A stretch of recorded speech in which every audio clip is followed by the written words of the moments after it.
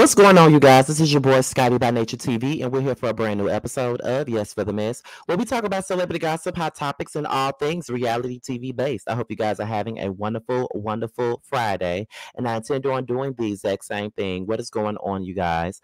So, before we get into anything, let me let you guys know that on October the 7th, which is Monday night, the Whether You Like It or Not panel will be returning, and it will be featuring Scotty by Nature TV, giving you the real tea, really be TV, Yacrites, and Simply Sakina. So make sure you guys tune in, and we will also have our official special guest in Busy Blue, as well as Schoolboy. Josiah will be joining us later on in the season, but it will be a spy for the time being. So make sure you guys tune in. The link is already up and available. We got our new opening and everything. Josiah has been working his behind off to give us a good show. So make sure you guys tune in for all of those things.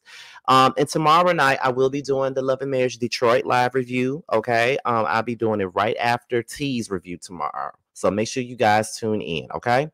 So with that being said, that's pretty much all that we got for the church announcement. So we're gonna go ahead and get into the mess, y'all. Now we're gonna get into Lil Boosie, okay? When I was getting ready to do my video on Cardi B, this was one of the hottest topics that was out right now.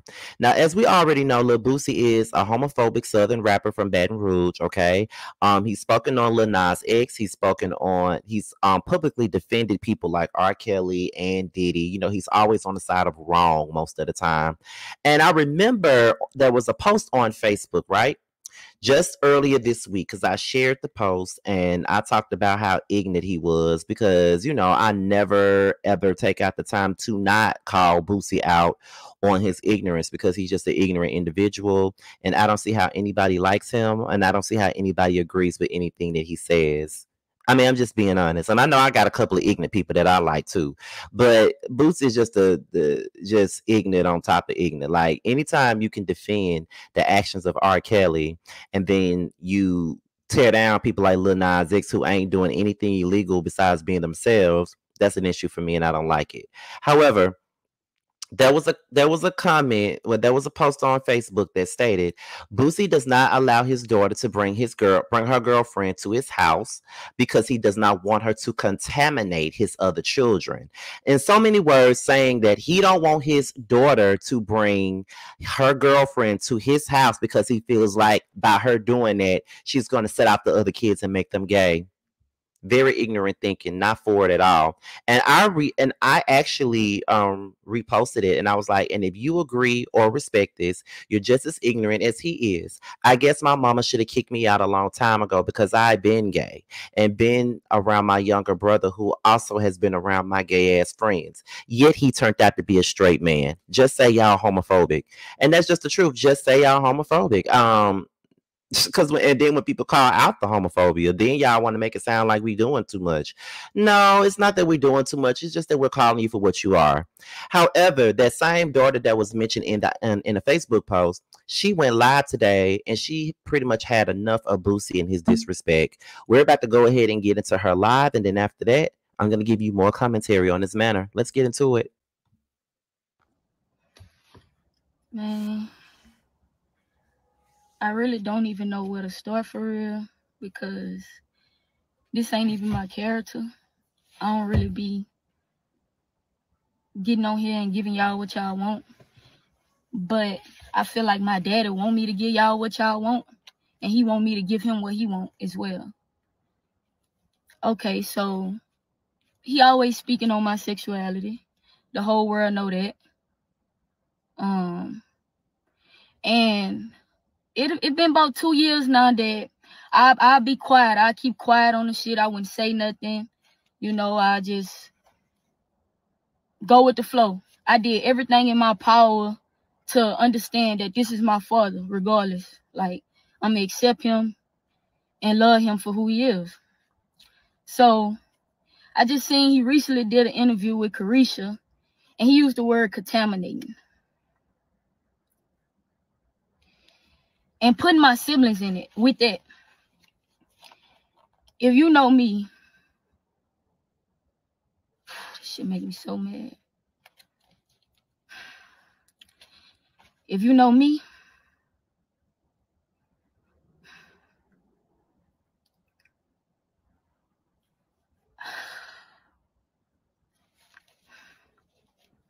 I love and respect my siblings with everything in me. And they respect me and love me with everything in them. When you getting on their nerves, I'm who they call. My siblings, most of my siblings, teenagers. Teenagers you don't want to let grow up. But okay. Another thing. You keep speaking on me gay. You keep doing interviews and I don't say nothing, right? The first ever interview you did, you said you found out I was gay, that I like girls and I had a girlfriend from a picture that went viral. That was a lie. I let that slide. I never addressed it. You found out I was gay a year before that. The incident happened in Jamaica when I was a gay B-word, when you called me a gay B-word. So if the world really knew all the things and the hurtful things you told me before and I forgave you, you wouldn't even understand. And no matter how you feel, at the end of the day, nigga, I'm your blood. I am your daughter.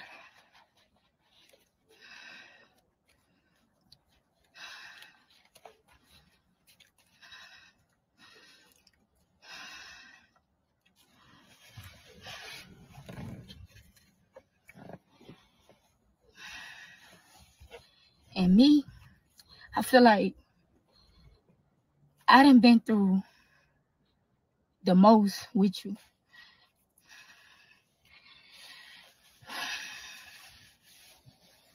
And every time I turn around, it's like you bash me. It's like you bash me. And it's like the whole world can go against you, but Ivy won't. Since I've been a little girl, I never would go against you.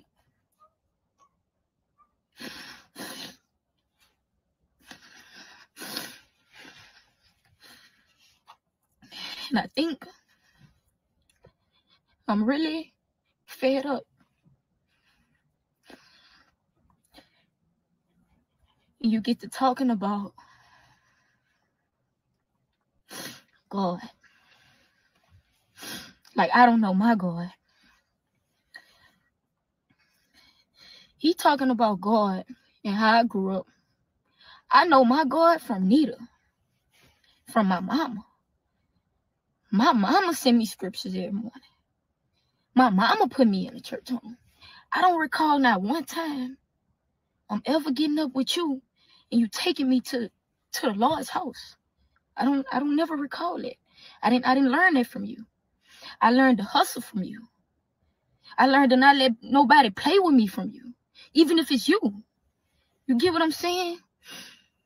And it's crazy because I never downplayed you. I never said you was a bad father, because you not. You gonna make sure your kids straight. You always gonna do that. But emotionally, mentally, you suck. You suck, bro. And I know you suck with that because you rather go to the internet and have a conversation with the internet about your kids before you come to us and have that conversation. He done did about 6, 7 interviews about me being gay, right? He never not have one sit down with me, myself, just him and Aviana, and ask me why you became that way, Fat. What triggered you? It never been that. Every question y'all asking him, and he giving y'all them answers. If I go ask him that, he wouldn't give me an answer. You know what I'm saying? He don't. The things that he do, bro, I would have never thought he would do. And it's like, I came to the point to where yesterday, it just really did it to me. Because I'm like, bro, I would always not say something because I would feel like I'm not finna get on here and disrespect my pops. I'm not finna get on here and go against the grain and go against my daddy. Nobody finna make me do that. But it's like, you making me do that. They not even making me do that. You making me do that, nigga, because you steady speaking on me. You steady, like, I would respect if you just say, just one time, just say, my daughter know how I feel about that. Can we move on to the next question? I can never get that from you. If y'all go look at my interviews, y'all will see. Anytime they try to make it like my daddy don't fuck with me or he this and that, I say he love me regardless. This my pops. I ain't going against him. Y'all ain't gonna turn me against him. I always stood on it. And it's like, I feel like you just don't be caring. You just don't care about my feelings no more. You just don't care about my heart. Because you're entitled to feel how you feel. You're entitled to your own opinion. Everybody is. Everybody is. And then another thing, I take a lot of backlash from you. I take a lot of backlash from you, Pops. Like a lot of people be scared to work with me. A lot of people don't want to work with me. A lot of opportunities have been missed because you are my father. But that's something I can't change. You know what I'm saying? So I don't go around like, I don't fuck with that nigga anyway because he don't fuck with me. I don't do that just so I can get on. You know what I'm saying? And with this music shit, if you broadcast my music the way you broadcast me being gay, maybe I'll be further than what I am. But you so worried about me being gay, you can't even see my true talent. The world always talking about, I know your dad is so proud of you. He should be so proud of you and all that. Man, I don't remember the last time he told me that. I don't remember the last time I got that from him. And I'm always grateful. It don't matter what he gives me. It don't matter. And I barely even ask him for something. That's why I want my own so bad. That's why I'm hosting the debut. That's why I'm trying to do little features. That's why I'm doing little interviews, because I want my own. I want my own, and he know that. He know that, bro. Like, that don't make no sense. I pay for most of my videos. I pay for most of this. You're not doing nothing. You're not supporting me like you should. And I don't hold that against you. I don't hold that against you. I still love you. I still don't downplay you, talk about you. But I'm tired of sparing. I'm tired of sparing, and I'm tired of just feeling like I'm just letting you play with me because you my pops. I'm tired of feeling like that. And I love you regardless. I'm always going to love you. But it's no way I'm finna keep letting you speak on me and I'm not going to speak on you. There's no way I can't do that. And for the people that do support me and do know Ivy, I appreciate you. With everything in my heart, I appreciate y'all for allowing me to just be myself, express myself through this music, through YouTube channels, anything I want to do. I appreciate y'all. You know what I'm saying? And it's fucked up because the haters, like, that's something I can be used to. Like, they don't know me. They can comment on my life and do what they want. That's something that I can't let get me upset. You though, like, you know me. You my daddy. You don't continue to down me. You don't do that. You don't do that, especially if I ain't never do it to you. I ain't never done that to you. It's certain things that the world would never know that I'll take to my grave for you, and you know that. You know that. It's certain things that I know, certain conversations that you done told me, certain hurtful words you done told me, that half of the people that still respect you wouldn't even respect you. And you know this. You know this, bro. But I'm really kind of disappointed that I had to come on here and do this, and I let it get to me like this.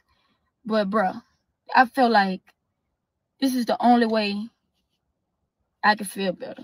And y'all probably say, why you don't call him? Why you don't go to him? Why he don't call me and come to me? Why he don't do me that? So, with that being said, that'll be my last time speaking on it.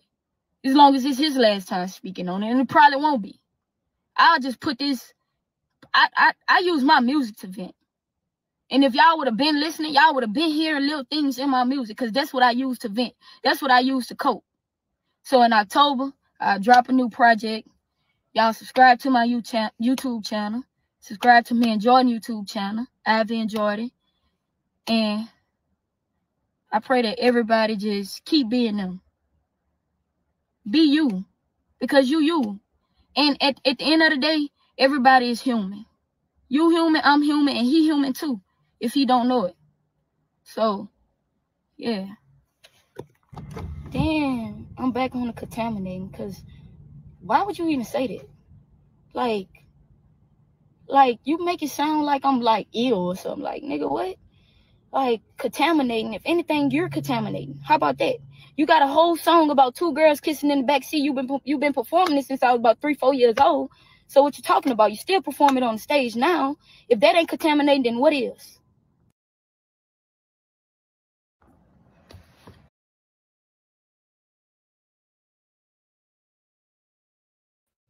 That was Boosie's daughter, Ivy, and she was pretty much responding to all of the homophobic remarks that he has made about her publicly and privately. Okay, I sat there and I watched that whole live, and I felt her pain.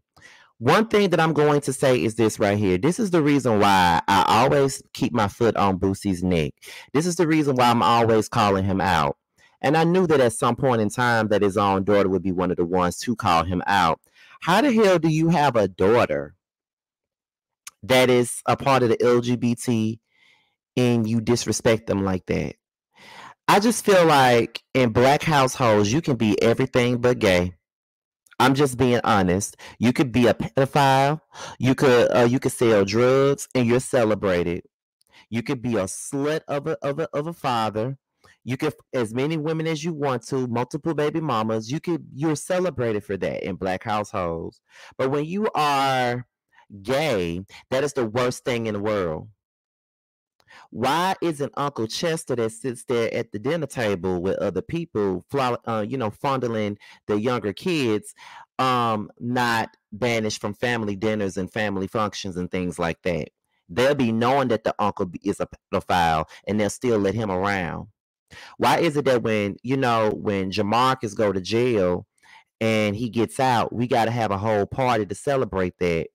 But when when when when Marcus come out and say that he gay, then we all want to throw him away and act like he's not a part of the family because he's gay.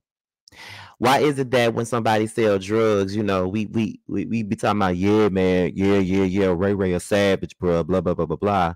But if somebody's gay, it's a big deal. The girl was sitting on here, and I'm pretty sure that it's a whole lot more that girl could have said about her father.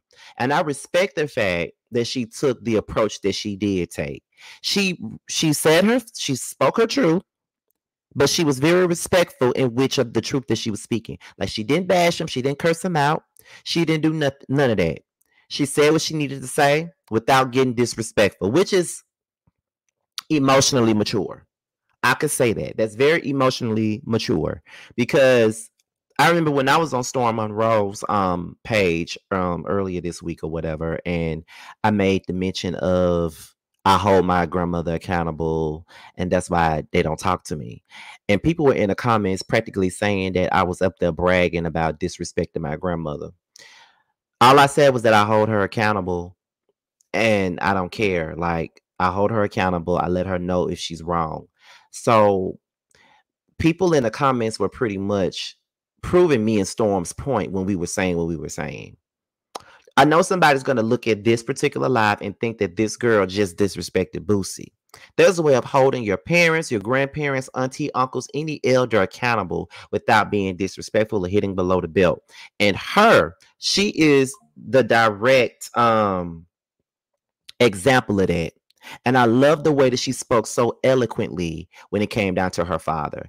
And the only thing that I'm going to say about it is that I respect the fact that despite all of the disrespect, despite all the things that he had said to her and the things that he said in public about her and whatever, she still chooses to love her father. And nobody can really be upset with her for choosing to love her dad. You know what I mean? That is still her father at the end of the day, so there's nothing wrong with that. But what I will say is this: there is no way I could ever be all right with being around somebody that disrespects my entire existence, whether it be a father, a mother, a brother, a sister, or not. Because there's a thing called boundaries, and sometimes you have to set those. But that's just me. I don't know how old she is. She may be a lot younger than me because your boy is 35 years old. So I'm older. So I'm at the place where, okay, I'm going to love you regardless of how you treat me. I'm going to love you regardless of how you make me feel, how much you hurt me. I'm still going to be there, and I'm still going to love on you, even though you don't love on me.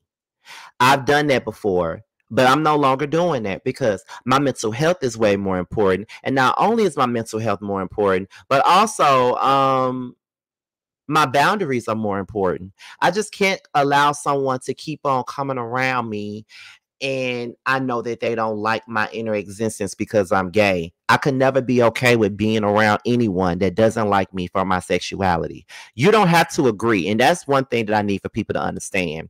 We always get accused of trying to force the so-called lifestyle down people's throat. My thing is that I don't give a fuck if you don't like the fact that I'm gay. I don't care. People have their beliefs, but I'm a person, and being gay is a part of me. It doesn't define me, and it's not my one-all be-all. I'm just a person. My sexual preference and who I choose to bring into my bedroom is none of your business. So that should never be the reason why you judge me as a person. The way you judge me should be based off of how I come into this world. That's what you should be judging me off of, not based off of bullshit like who I'm fucking. Why does it matter to you? Respect me as a person. The gay shit don't matter at the end of the day. It just don't matter. So Boosie is exactly what I've been saying that he is, and I'm pretty sure that there's people out there that's still gonna go up for, you know, the stuff that he's pulling and the stuff that he's saying and don't have nothing, don't feel like there's anything wrong with what he's saying and doing because, I just, you have to be accountable and you have to understand it. You know what I mean? I just feel like Boosie ain't shit, and I think that he is the voice for all ignorant ass people who thinks the same way that he does. That's really what it boils down to. And I feel bad for her. I feel bad for Ivy. I saw some people say that she don't even realize the opportunity that she even has to even be his daughter and the opportunities that she'll pull just by being Lil Boosie's daughter. Who the cares? Like, who cares about that? Like, an opportunity that I get because I'm using my dad's name don't matter to me. It's about the respect and the love of the matter. That's what really matters. And that's all that a person wants, is to be loved. We don't give a fuck about no vanity clout because we got a famous father or semi-famous father. We don't care about no vanity clout. What we care about is the respect and the love from our parents. That's what we care about, regardless of whatever decision that we make. Because at the end of the day, we have had to love our parents despite the shit that they probably exposed us to growing up. So I don't understand parents like Boosie. You're not perfect. And the thing is, it's a whole, like she said, it's a whole lot of stuff that she could say about you. Yeah, it is. Because she can easily go and talk about how you set your sons and your nephews up to get head by some grown ass woman. Like, why is everybody calling me? But yeah, like it's annoying, and I'll never be down with Boosie. I never like Boosie. I feel like you should accept people for who they are and where they at. You ain't gotta agree with somebody's life, but respect them. And that's all that really matters. So shout out to Ivy for calling him out. With that being said, y'all, this is your boy Scotty by Nature TV. Be sure to like, rate, comment, subscribe, share this video, and also click on the notification bell so you can be notified whenever video drops. And if you want to follow me on any form of social media, my Twitter, my Instagram, and my TikTok, will be down below. With that being said, y'all, your boys up out of here, and I will leave you guys with Bando featuring Alonda. Don't sweat. Bye. Don't shake your ass, booty acting up. Don't grab your drinks, maybe pass the Dutch. Damn, shorty bad, looking bad as fuck. Don't sweat it, ain't no competition, I said it. Don't exist for the beef, motherfucker, I did it. Pull up, knock your corns like Mario. Couldn't sweat me do 100 miles of cardio. Damn. You niggas stay faking, you niggas stay hating, you niggas so basic. You felt the win, so don't test me, nigga. Like Jimmy Lethal Weapon, Joe Pesci, nigga. The hate to see me win, so I cause them frustration. Haters see my name, so I give them penetration. Bro, running this race on you fucking lanes. Spin the block, Debo, bitch, tuck your chain, bam. Nigga hot, don't sweat, don't stop, don't sweat. Nigga hot, don't sweat, don't stop, don't sweat.